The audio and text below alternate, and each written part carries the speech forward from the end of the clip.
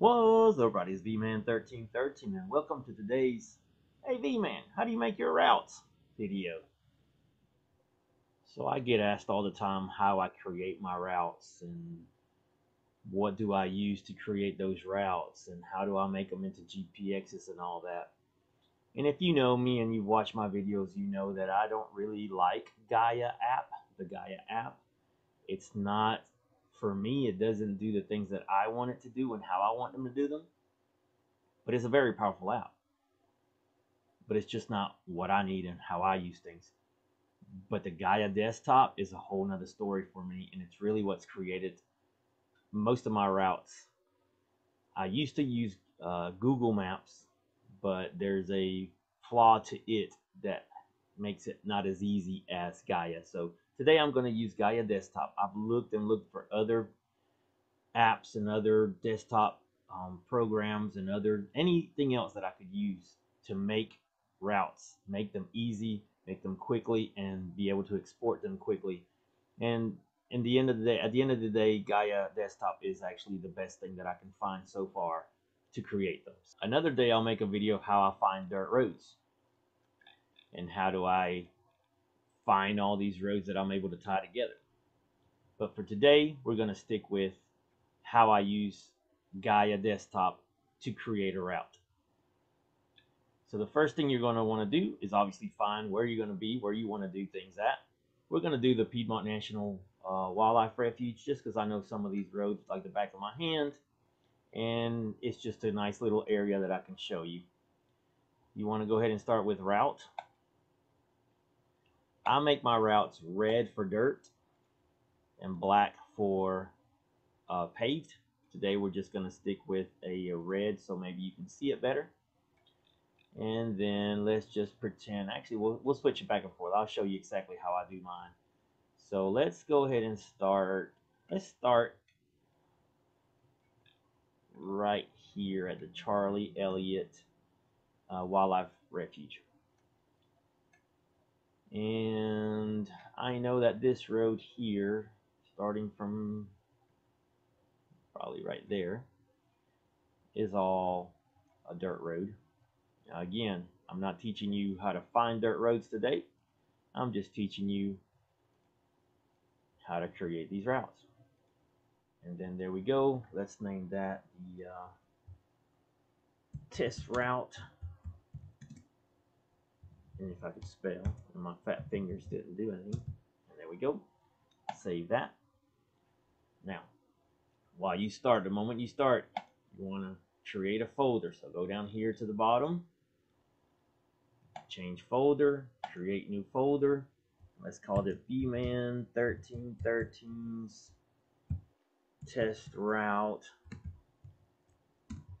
And then I try to put a date. Today is July of 2024.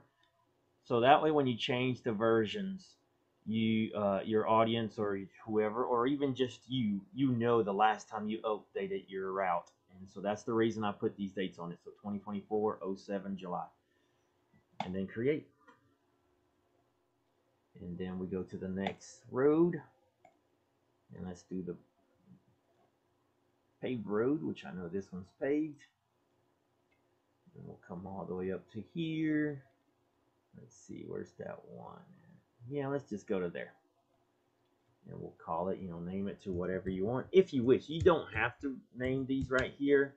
I found it easier when problems happen to have this named. So that's why I do it. Save it. Change your folder. Make sure you put it into your folder. Then we go to the next one. And let's say we have found that this is a dirt road here. And I'm going to take that to here. That'll work.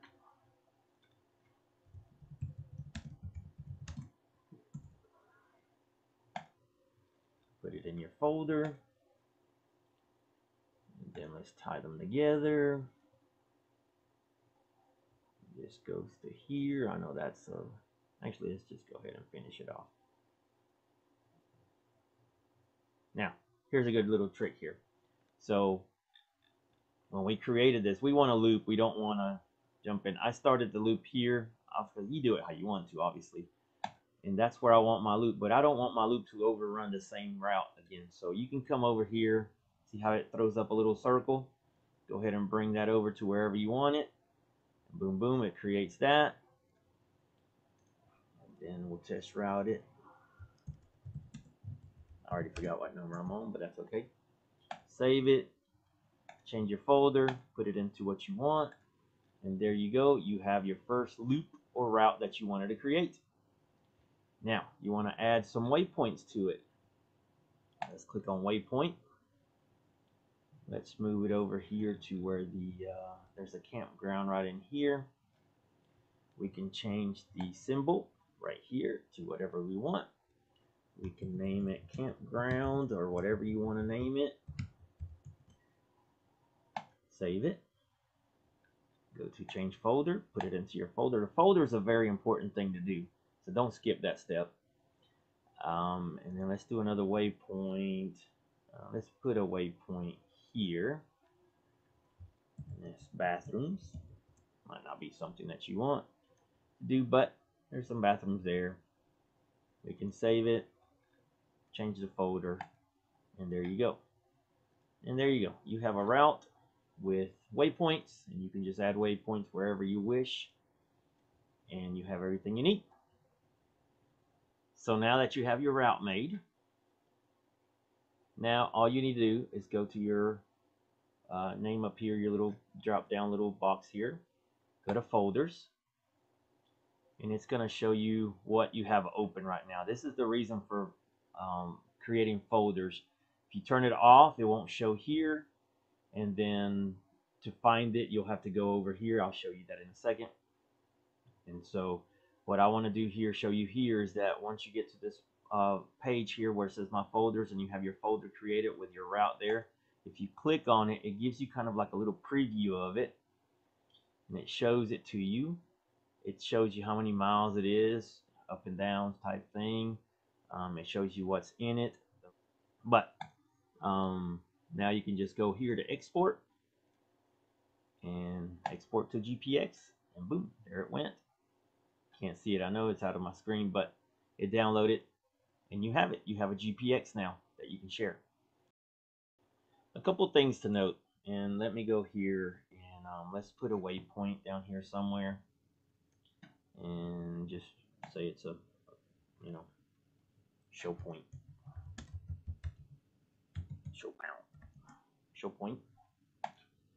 All right, now I'm gonna do that, but I'm not gonna folder it. I'm just gonna let it sit there. When you go to your folders and you click on your route that you're wanting to mess with, it's not there. And if you get rid of if you file it, let me show you what that means. I'll turn this off here, and now your route should be gone. It's foldered, it's filed, but that stays there because you didn't folder it. You didn't put it into your folder. So that's the reason that in GAIA you want to create those folders in order to be able to put waypoints into it, in order to create more than just one little road going around. You want to add dirt, then paved, then dirt, then paved. You can easily just do the whole thing in one if you wanted to, and just you can create the whole route in one little shot. That's not that big a deal. It gives you one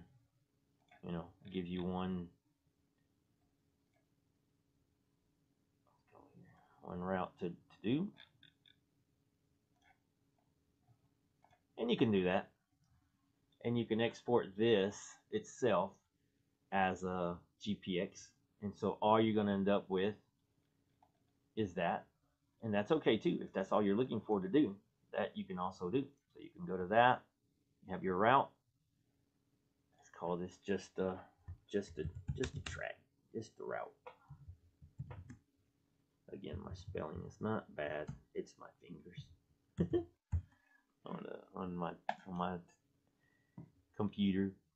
All right, so then you can go here and export it from here, and GPX, and you'll end up with this, but you won't get any. Obviously, you won't get any waypoints or anything like that. So that's the reason for filing that. You go to folders, you're not going to see that here. Now, to find your test route back, you click here on Hide Archived, and it's going to pop up all your creations, all your folders that you've ever, all your routes that you've made, the folders you've created.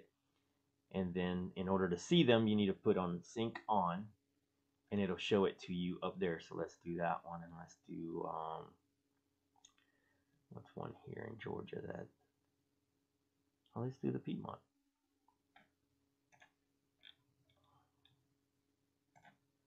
All right. So then I have two of them on now. I have the Piedmont Adventure Loop is on. I have the test route that we created is on. I go in, and there we go. Now this thing's still here. And let me tell you that I don't know yet what archive means. It doesn't mean delete. You keep it, it's still there. It shows a delete, like a trash thing, but it doesn't. I usually end up having to go to Open Details page. If I want to delete something, I open this up on its own. I delete, yes, delete forever. And then it'll be gone once when it shows you your data, then that's going to be gone. But it takes it that much to delete stuff. If you archive it, it leaves it there for you to turn on later. So if you want to use it later, yeah, you don't want to delete it. But there we go. Let's see. Let's get rid of this show point. Again, if I archive it, it's going to be there somewhere. So it does not take it off anywhere. So I'll open that up, hit delete, delete forever. It's gone. And now we're back over here. And we have our Piedmont Adventure Loop is up there. And then I'll change it to, change the colors. You can see the differences. There you go. Here's the one we just created. Here's my Piedmont Adventure Loop. And there you go. Go to folders. Let's say you want to do the Piedmont Adventure Loop. Export, GPX, and it downloads it, and then you're done. Well, I hope that helps out in your quest to create your own little routes and your own little adventures. And so, yeah, if you have any questions, please let me know. I'll do my best to answer. I'm not the greatest GAIA GPS supporter or user, but I do create a lot of routes, and I do use GAIA to create this routes, just like I showed you now. Like I said, the next video will be, or a video coming soon will be, how to find dirt roads. That one's a lot harder video, more in-depth video. That's not such an easy thing to do. People think it is, but it's not. And so I'll try to start working on that and figure out a way to make it make sense to most. So I hope you enjoyed. Hope it was useful. It's Vman1313 out.